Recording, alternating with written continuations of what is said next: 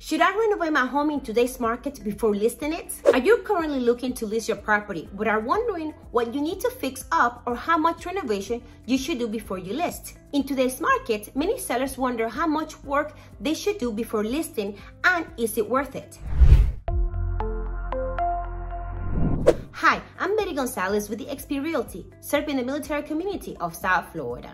The answer to this question is yes and no, depending on what's happening in your local market. In today's market, increased inventory has given buyers more options than previous years.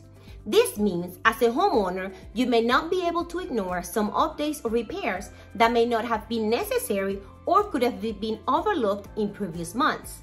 In a recent article from Realtor.com, to stand out in today's market, sellers should make their home more attractive to buyers, which usually means some selective updates. However, since we are still in a seller's market, renovating a few key areas in your home may just be enough to make your house stand out from the competition, and you will need to consider if the return is good on your investment. According to the 2022 Remodeling Impact Report from National Association of Realtors, hardwood flooring, refinishes, and putting in wood flooring has the most significant value in today's market.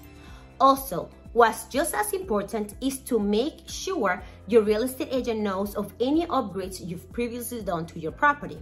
This way, they can be properly marketed to make buyers aware of your features and improvements.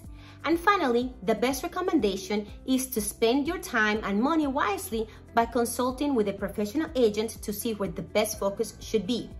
Feel free to reach out so that you can go over the best strategies of renovation and optimizing the sale of your home with the best return on your investment. Remember, Betty Gonzalez, serving the military community of South Florida, from serving our country to serving you.